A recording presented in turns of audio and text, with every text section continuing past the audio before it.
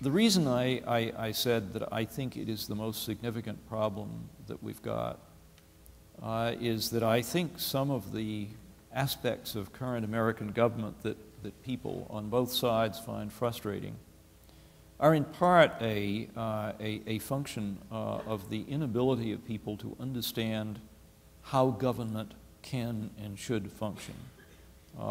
It is a product of civic ignorance.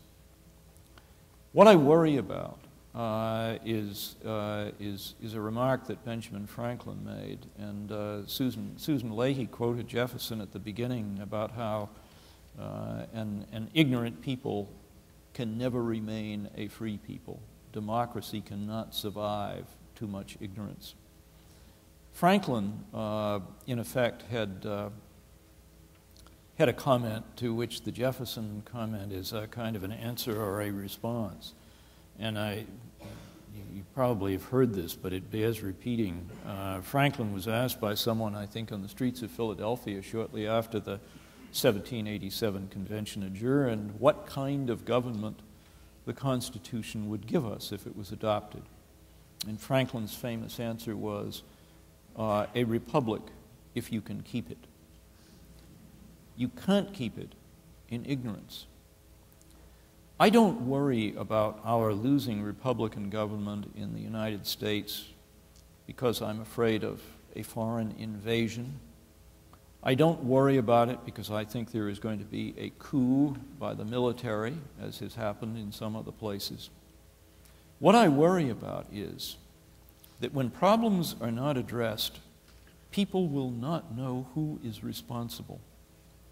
And when the problems get bad enough, as they might do, for example, with another serious terrorist attack, as they might do with another financial meltdown, some one person will come forward and say, give me total power and I will solve this problem.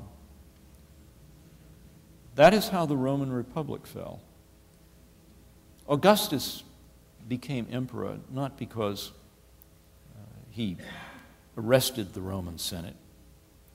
He became emperor because he promised that he would solve problems that were not being solved.